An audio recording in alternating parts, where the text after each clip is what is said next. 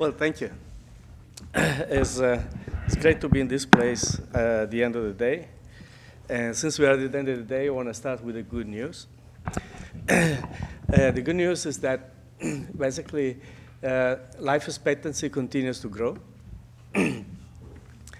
And in the Lancet of February, they said basically in Korea it's going to reach 90 years life expectancy by 2030. Italy, France are falling just behind that. So the problem of today is, I don't know, it's a problem. I don't find that as a problem, especially by more I age, the less I find the problem. But I think is that we should remind ourselves that our species, has more or less 3 million years of history. And life expectancy for those 3 million years has not been 87 years or 90 years. Actually, the latest studies, especially now with that we are able to sequence the genome, the human genome or the genome of our predecessors in small pieces of bone found in caves in South Africa, Asia, Northern Europe. We are rewriting the human history. And what turns out that, we are older than 3 million years. And there are some new things. For instance, 3 years ago was found that we all know the Neanderthal man, and we thought it was that branch of the human evolution. Well, we have to accept that 3% of the Neanderthal man genome is in our genome. And that has been found recently. So we are really rewriting the human history thanks to the genomics and the things. And then we know at some point, 100,000 years ago, man went out of Africa, and we got like that. But what we need to keep in mind is for 3 million years, life expectancy has been between 25 and 35 years. And only recently, 1750, life expectancy started to grow, and grew very, very rapidly. And today we are at 85, and we are going for 90. If you believe the Time magazine, we are going for 142. But that will take a few years. We need to wait a few years to see whether that is true. So bottom line, our species gained 55 years since 1700, and 35 years since 1900. 1900 is a century ago. It's not that long. If you take a century in 3 million years, you can figure out how lucky we are.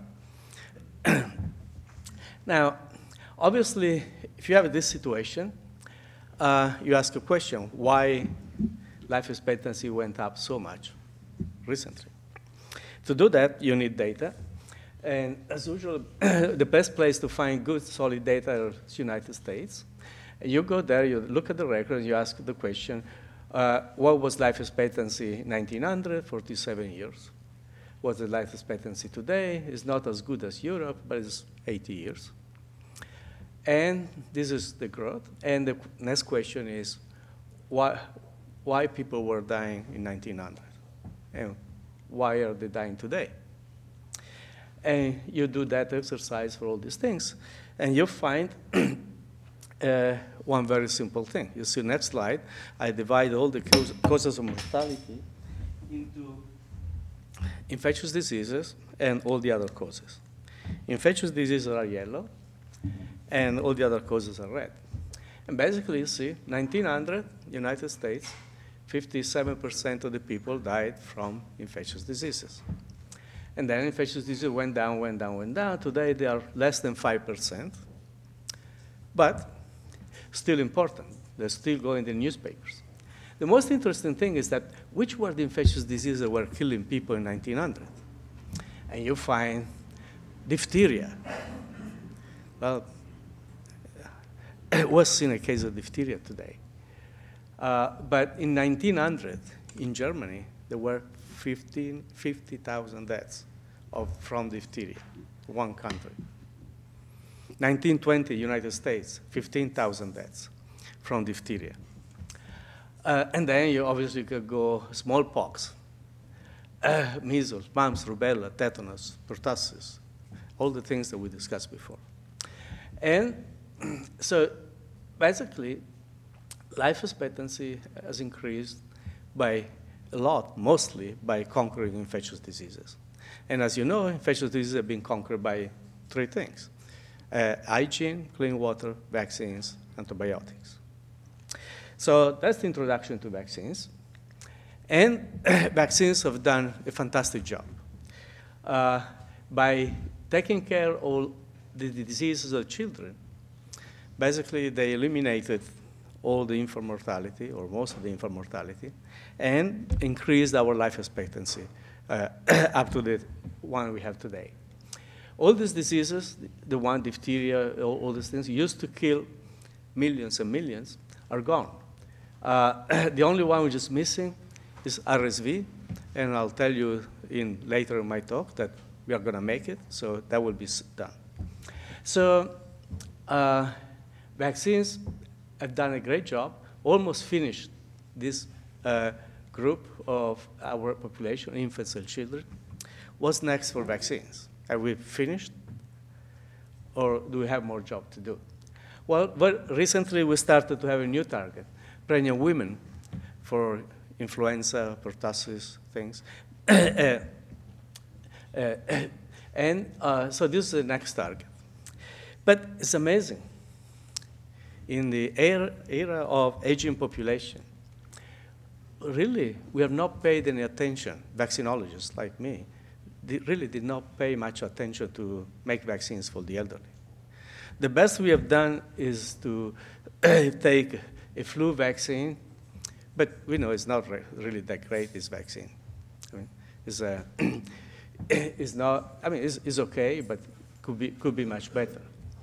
We have a pneumococcus vaccine, and there was a question that says, well, maybe it works when you are 60, but what when you are 70, 75, you don't have anything for that. We have a licensed zoster vaccine that works reasonably well in the 50s, 60s, but then the live attenuated vaccine, basically the efficacy goes down with age. And that's it. So why is that? Well, I've been developing vaccines the last 35 years. Basically, I never had the problem. I never tried to develop a vaccine for the elderly. What we used to do is work for vaccines for children and infants, and then if there is a need for a vaccine, maybe in the elderly, we recycle the same vaccine. But it's never been in our mindset that this is a target population for which we need a specific plan to develop vaccines. With Giuseppe, a few years ago, we thought that we should start thinking that way, and we organized a meeting in 2009, Aging and Immunity. And we tried to put together immunologists and vaccinologists, say, well, maybe we should start to talk about the elderly. Well, we realized that no immunologist ever thought about, more or less, the immune system of the elderly. Now, after a few meetings, we have a dialogue. The first time, we didn't have a dialogue. So what could we do if we had really a plan to vaccinate for the elderly? Well, we could do better vaccines for flu, pneumo, zoster, all these kind of things. We could develop vaccines for antibiotic-resistant bacteria that are really a problem, especially in this age group. We could probably prevent cancer instead of trying to cure it once it's too late. With the new technologies, we could probably vaccinate women when they are 50 for breast cancer, or men for prostate cancer when they're 50, and delay cancer by 15, 20 years, maybe forever if we are good enough. So that is something that we could do, but we are not focused on doing that. The vaccine developers have not yet focused on, let's do vaccines for the elderly. I mean, let's study the immunology of the elderly. Let's do that. We have not done that yet, or we are starting to do it now. There are other targets you could do for vaccines, poverty, emerging infections, but I will not spend much time on that. Now, that's the scenario. And now I'll tell you about the technologies that we can use that are in our hands. And if we focus on developing vaccines for the elderly, the way we could change the scenario. So vaccines started with Pasteur and Jenner, and basically for more than a century, making a vaccine meant you grow a virus, a bacterium, or a parasite, you inactivate, which means you kill it and inject it, or you attenuate live and inject it, or you purify a component and inject it. That was all vaccinology for more than a century. In 1980, few things started, new technologies started to come, and usually each wave of technology brought new vaccines. I'll give you some examples. And you may ask, well, this was 2010. What's the stage of the technologies today? That's the way I see it. Today, we have an explosion of new technologies. Vaccinology is really changing. We had this technology that already changed the way we do vaccines. The new ones are really transformative. The new knowledge in immunology, synthetic biology, new adjuvants, RNA. I mean, these things, I mean, in 15 years, vaccines will be very different from the one we know today. So what can we do with that? Well, I'll go through some of these technologies. Conjugate vaccines were not there in 1980. Today, we have vaccines, licensed vaccines for Haemophilus influenza, pneumococcus, meningococcus. We are developing vaccines for group B streptococcus. Pneumococcus conjugate vaccines licensed in the elderly. So this new technology brought new vaccines that are available today. The next thing that came was genomics. And that came in our laboratory because we were trying to solve the problem of meningococcus B. And we had tried in the middle 90s all the technologies that we had at that time, and we didn't, basically, we couldn't solve the problem like anybody else. People have been trying for 30, 40 years, no solution. And then Craig Venter published the sequence of a bacteria, the genome of a bacterium. We said, well, that's a new technology. That's a kind of revolutionary technology. Maybe we can use that to make a vaccine for meningococcus B. And that's what we did. Instead of starting by growing bacteria, we started from the information in the genome. And from the information in the genome, we found out there were 2,148 genes that coded for proteins. We predicted the proteins would be on the surface. And we tried to express them in E. coli, and then we made sera. And basically, we ended up finding 3 proteins that had never been described before, but could only be found by looking in the genome. Normal technology could not find them. And these 3 proteins allow us to make a vaccine. We call it reverse vaccinology because we're going, for the first time, from the information to the vaccine, instead of going from the growing the microorganisms to the vaccine. That was late 90s. That vaccine now is licensed in the US, has been used in the US, in Princeton for an outbreak. From September 15, is used for all the newborns in the UK. The first report is basically 94% efficacy, still going on, very good. So this new technology allowed us to make a new vaccine, which was impossible before. But making genomics today is easy. And so we can not only make vaccines for MenB, but we can tackle Staphylococcus, E. coli, C. difficile, Pseudomonas. We can tackle these things. I mean, the technology is there. Some of these vaccines are in development, others will come. Today, the way I look at that is we've gone from the classical vaccinology, where you were growing bacteria and parasites and making vaccines, to what I call reverse vaccinology 2.0. I mean, when we did meningococcus B back in mid-90s, making one genome, although it was revolutionary at the time, took 14 months. Today, we can make hundreds, thousands of genomes one day. So today, when we started to do vaccines, we take hundreds or thousands of genomes for worldwide. We do the entire genomic epidemiology. We look at the proteome. We look at the antibodies from people that are convalescent. and we look what kind of epitopes they recognize wants to protect. And then we put all this information into our computer, and then we start to design a vaccine. So that's the new way of making vaccines. And I give you a few examples. One has to deal exactly with that. Is going to talk about what we call structural vaccinology. And this is the best example that we have is respiratory syncytial virus. A vaccine for RSV has been tested the first time in humans in 1967. It was a complete failure, enhanced the disease. Since then, many people tried, everybody failed, including a few months ago, Novavax failed the phase 3 on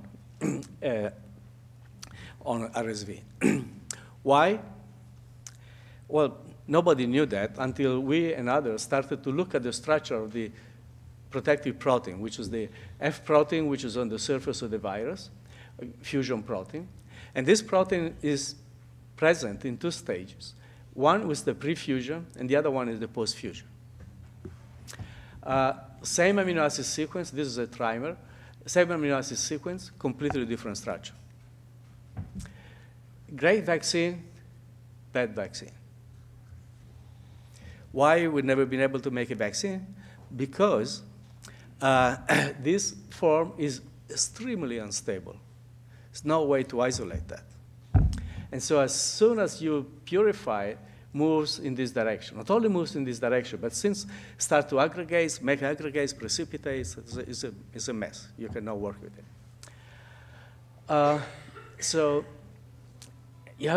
now that we have the structure of this molecule and this molecule, we can ask the question, how do we solve the problem? And this is a trimer. To facilitate the solution of the problem, I'll show you a monomer. This is the monomer, and this is the monomer. This is the monomer pre-fusion, this is the post-fusion. Look at these two red amino acids. They are very far away in this post-fusion, in the bad conformation. But they happen to be very close in this conformation.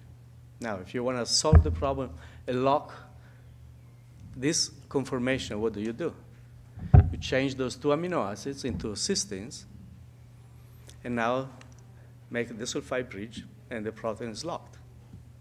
Easy. Even a child could do it. Yeah? But that was absolutely impossible before we knew the structure, the atomic structure of these two molecules. And that happened only 3 years ago. Now, this conformation is in clinical trials, and I promise you, it's going to make a vaccine for RSV, for infants, for adults, and for the elderly. And that's a way of knowledge and technology, what we have today really can solve the problem. Give you another example of things that we didn't have before. And these things you have seen in the news, synthetic biology. Today, we're using many viruses as vectors for synthetic genes. I'm sure you've been hearing about chimp adeno, where being used for Ebola, the VSV has been used for Ebola. But you can use alpha virus, adenovirus, pox virus, CMV, measles. And what you do here, you take these vectors, and you put into their genome a synthetic gene that will code for Ebola or for MERS or for whatever. And then you use these vectors to make a vaccine. The vector will inject the gene into the cell, and the cell will make the vaccine. Today, this is the state of the art of today. We're already looking into the next generation, where we'll not be using vectors, but we'll use only synthetic molecules, synthetic RNA, and which will be delivered by nanoparticles. So this will be a vaccine which has nothing to do with any biological product. All vaccines are biologicals. This will be completely synthetic. In theory, and we've been working on that, you could basically make a robot that can be any place in the world. You introduce the sequence in the, here through internet. You send the sequence to the robot will make the vaccine for you. You think it's science fiction? It's not. It's coming. So these are things that are coming for the future. Another extremely important tool that is coming today is the ability, is not to make a vaccine, but to understand the immune system and to do vaccines, to improve vaccines, is systems biology. The way I see systems biology is basically is changing the way we do trials and we look at things. So far, anytime we do a trial, we take a lot of people and we ask very few questions to each of them. So that's why we need many big numbers, because we need to reach statistical significance there. Now, through systems biology, instead of taking 10,000, for instance, 10,000 people to ask them 10 questions each, you can take 10 people and ask 10,000 questions to each of their B cells, 10,000 questions of their T cells, 10,000 questions about safety, 10,000 questions about efficacy. And you'll probably get more information from these 10 people than from these 10,000 people. This is the infancy in vaccines. But what can we get from that? I'll give you only one example. There is laboratory Rafik has done a vaccination with hepatitis B in young adults and elderly, and has found that young adults, most of them respond, and but some of, even the young adults don't respond, and the elderly, they find some of them respond and some of them don't respond. And the question is, what's different? And so they do apply systems biology, transcriptomics, and what they find is actually the people that respond on this thing, whether they are young, red, or elderly, have more or less the same transcriptome. The people that don't respond on this side, whether they are young or elderly, they have the same profile. So what they propose is that they say there's not a young immune system or an old immune system by age. Actually, the immune system has its own bioage. And if you are on the right of these things, whether you are young or old, you have an old immune system that doesn't work. If you are on the left, you are a young immune system that's going to work, regardless whether you are young or old. So that's this concept of bioage. And then you can ask the question, what's the difference? I mean, and then you go into the transcriptomics, and basically you see is that the ones that have the young bioage, and they respond well to vaccination, they have transcription models that are involved in B-cell signaling, T-cell receptor signaling, antiviral response. The ones that are in the right of the things, the ones that don't respond, regardless whether they're young or old, they have transcriptional models that involve the inflammatory response, cell motility, type 2 interferon. So clearly, increased inflammatory response or chronic inflammation is what causes less response.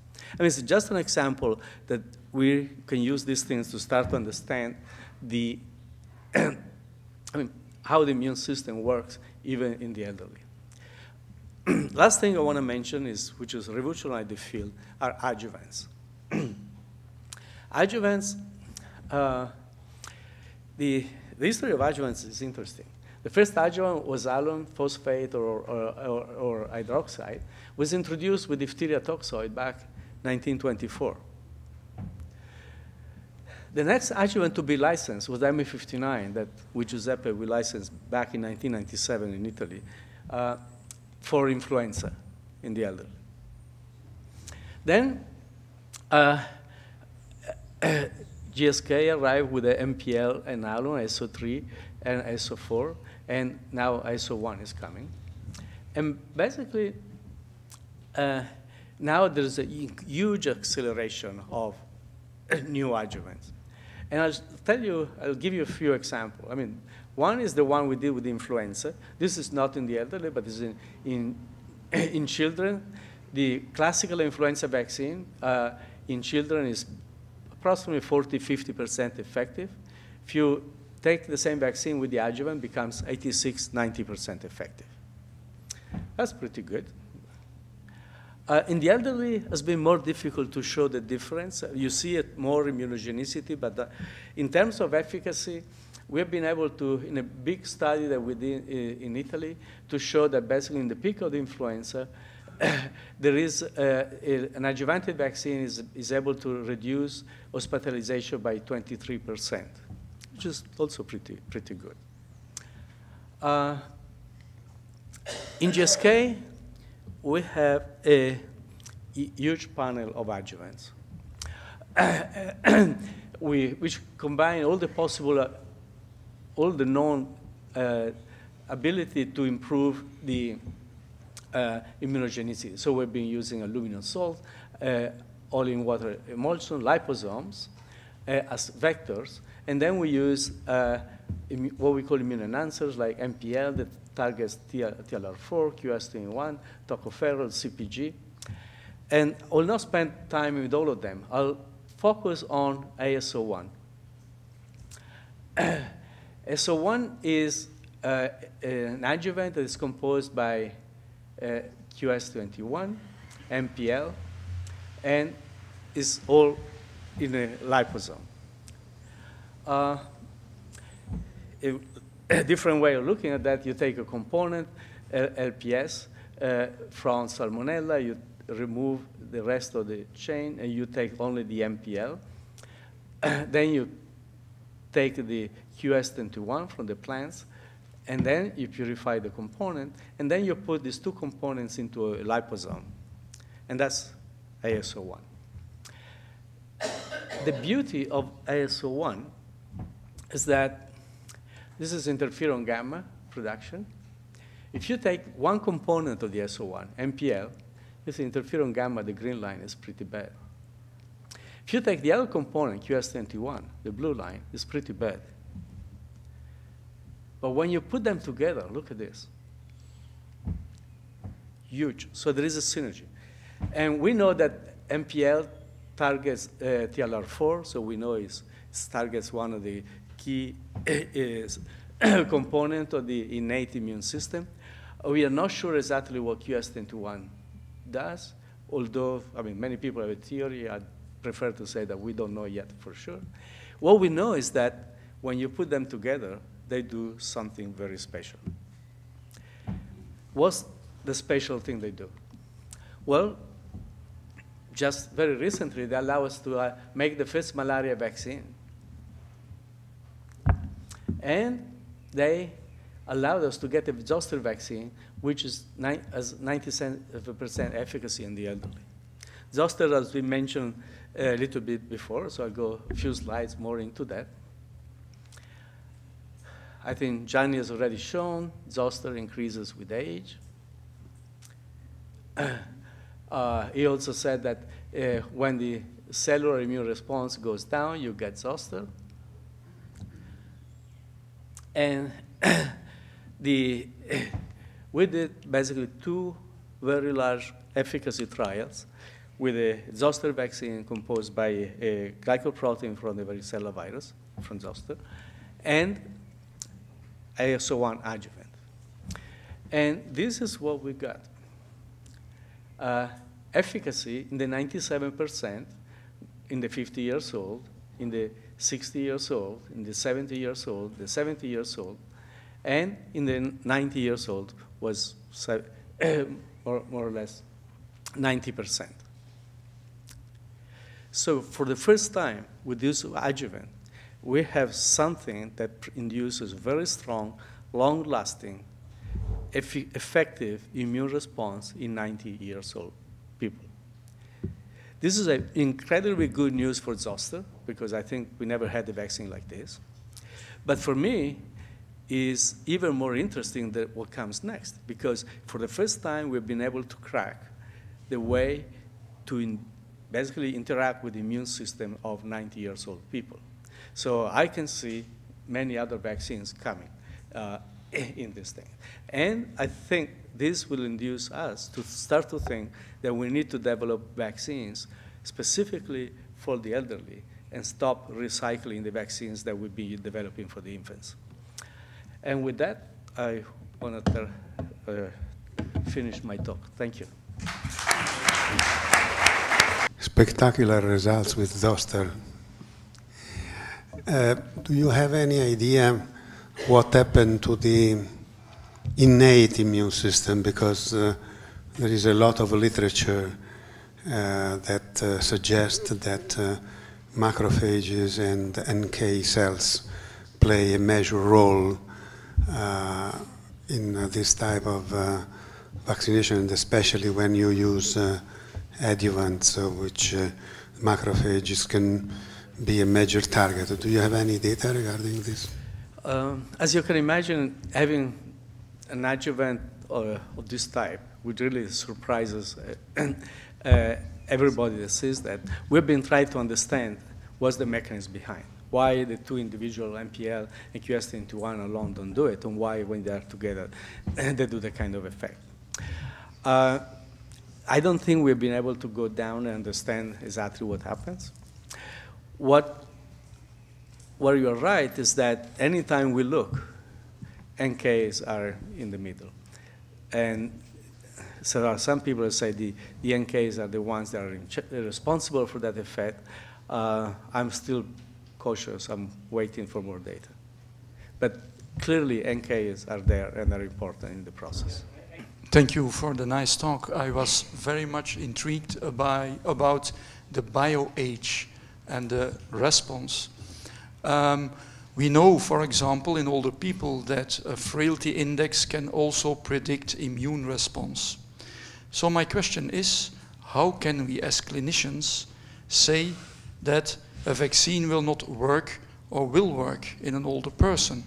So will you correlate these findings with clinical assessments, with geriatric assessments, to see how they correlate and can be used in clinical practice? Yeah, I think very, very likely if you if you do use systems biology in your people, you will find that the ones that responded and they are healthy, they will have probably a good bioage, and the others will have. But I mean, it's an interesting. These are tools that can be applied today. They are not so different anymore. But clearly, I mean, any elevated chronic inflammation or anything is a bad signal. I mean, that's clear. Thank you for this great presentation. And my question goes into the same direction. So this individual variation of our immune systems, do you foresee for the future that maybe at some point we will have a method of assessing a person's immune system and then have sort of a tailor-made vaccine so that different people get different vaccines against pneumococcus? And if you do see that, is it going to happen before I retire, which will be in about 10 years? Well, I think in 10 years we're not going to have different vaccines for different people. Obviously, we're not done the bioage on the zoster trial, but from the efficacy that is so high, looks like this adjuvant is able to talk also to induce a response also in the ones that have bad bioage. So probably if we find the right adjuvant, the right stimulus, probably we'll be able not only to vaccinate the ones that will respond anyway, but also the ones that will not naturally respond. So that is more possible within 10 years than the other one. This is, I mean, a very nice discussion, which is very intriguing in a way, whether or not we should think at personalized vaccines, or we should think to age-targeted vaccines. Why? Because when we speak of influenza, for example, we speak of zoster, we speak of antibiotic-resistant bacteria, we are speaking, of infections of the elderly, okay? But we are speaking also at infections that are either chronic or infections that repeatedly, every year, infect individuals. So the aged people have an immunological experience that the young people, for which most of the vaccines have been done, don't have. So this means that probably we should think out of the box in the development of these vaccines and think more at a sort of therapeutic vaccines, because the bugs are there. The varicella zoster virus is there chronically for life. The influenza, we get the influenza every year, or the staphylococcus is there, the pseudomonas is there. So this is the way probably we should think of. I mean, sorry for this thing. Hi, this is, I'm Ed Bresnitz. I'm from MSD, and that was a very nice presentation. And, you know, the results from the Zoe 1570 trials are truly remarkable, as you point out, and as the data shows. This is a 2-dose vaccine. I'm not sure that you mentioned that. And I'm wondering about your opinion on why you need the 2 doses, why you don't see the sustained immunologic response with the first dose as you showed in the phase 2 trials.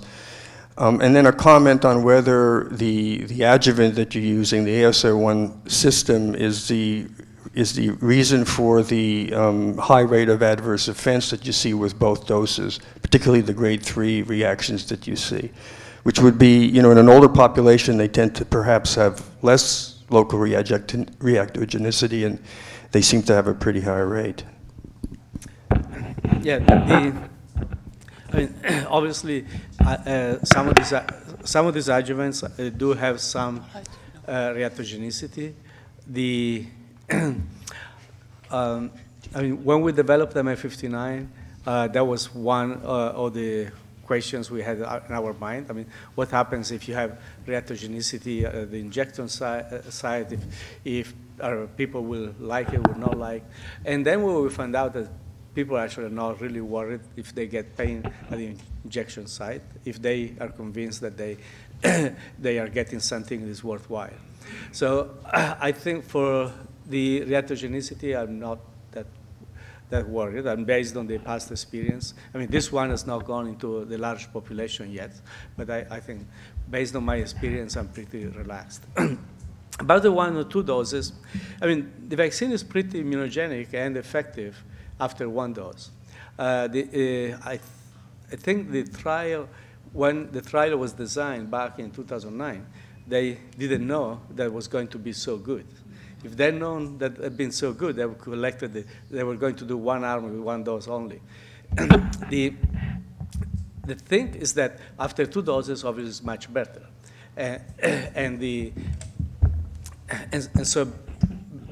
So basically, do you want 2 doses or 1 dose? 1 dose will give you benefit. 2 doses will give you more benefit. Yeah.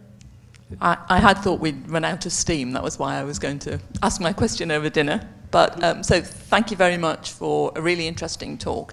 And I was so pleased to hear it, because I think many of us earlier on this afternoon were feeling that we have got this difficult problem that Jane alluded to, that those patients who are most potentially at risk from the sort of infections vaccines might prevent are our frail older patients who are liable to decompensate, liable to never recover fully in terms of their functional capacity after an illness, and yet they're the ones who we know, because of their frailty, one of the features of their immunosenescence, and they're less likely to respond well to a vaccine. And we know that very often, although we haven't got good data for many of the vaccines in common use, that the response rates are really quite low. So I just wanted to ask you to gaze into the crystal ball again and tell us if you think the Zoster data looks very encouraging, notwithstanding the fact that it's early days. Where would you think we should next be looking? Where would be most likely to reap rewards for our older population? I'm not sure what the question is.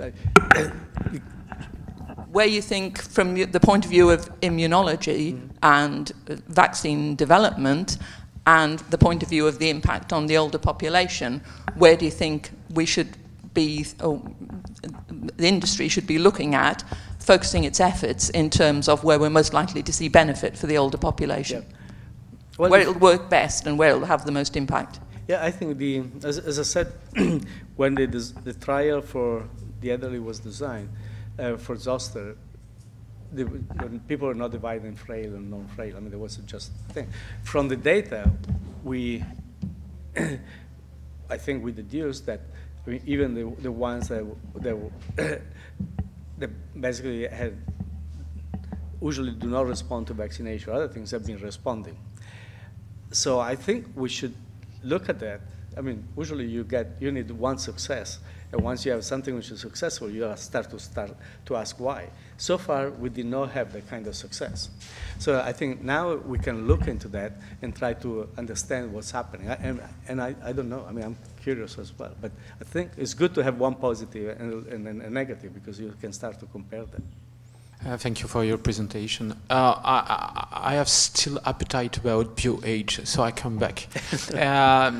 You showed us a very beautiful slide and say that there is young which are already old and old who are still young, but you didn't say, or I didn't catch, what is inside BioAge?